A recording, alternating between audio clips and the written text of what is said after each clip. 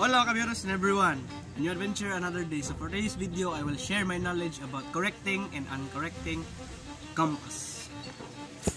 In correcting and uncorrecting the compass error, we will always remember the initials TVMDC.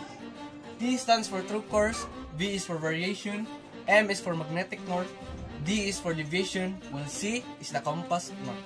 So we have a given of true course is 120 degrees. While variation is 20 degrees westerly and deviation is 15 degrees easterly.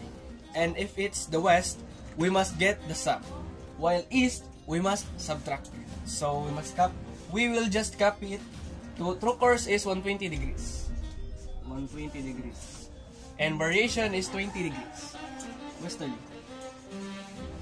To get the magnetic north, we must add it because it is the golden rule. West is to get the sum. So 120 plus 20, the sum is 140 degrees. And deviation, we will just copy 15 degrees easterly.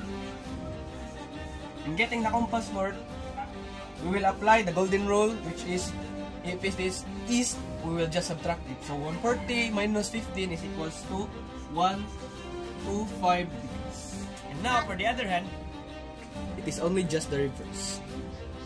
Here, compass north is the last, while here, compass north is first. Compass north's value is 125 degrees. And we have a deviation of 15 degrees east.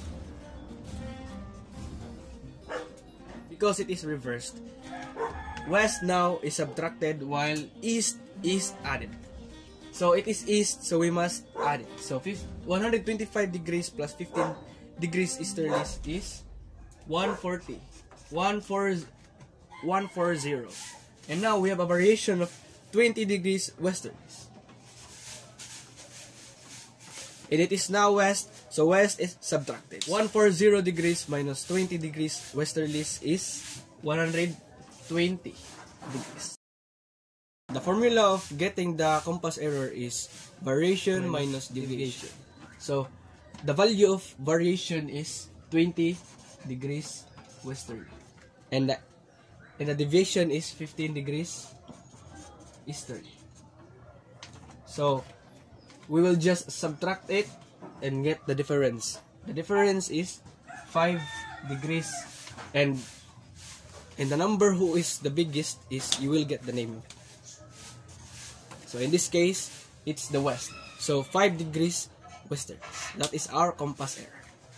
Thank you for listening and God bless.